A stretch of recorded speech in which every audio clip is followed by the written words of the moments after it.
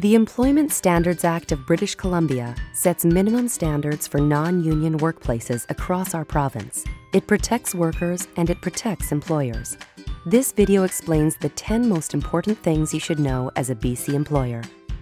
1. Who's protected? The Employment Standards Act applies to non-union employees working in BC, including those who are not citizens. If your employees fall under one of these categories, failure to comply with the Act could result in penalties. 2. Keeping records.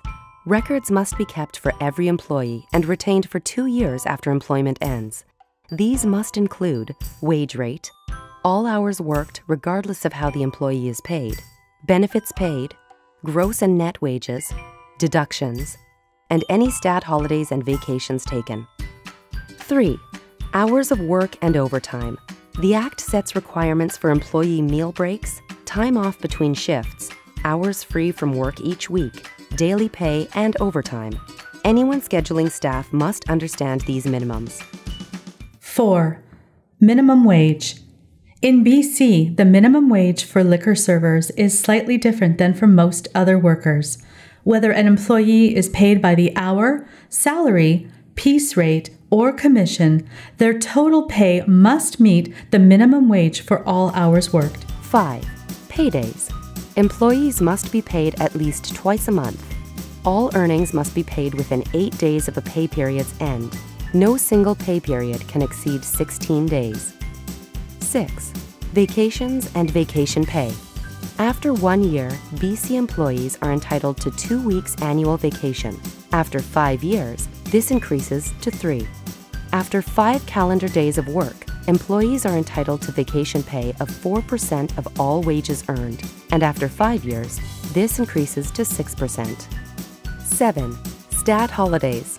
An employee who has been employed for at least 30 days and worked 15 of the 30 days before a stat holiday is entitled to stat holiday pay. Eligible employees who work a stat holiday must be paid time and a half. 8. Unpaid leave. BC employees are entitled to certain unpaid leave from work. You cannot terminate someone or change a condition of employment due to a leave. The employee must be returned to the same or similar position when the leave ends. 9. Deductions.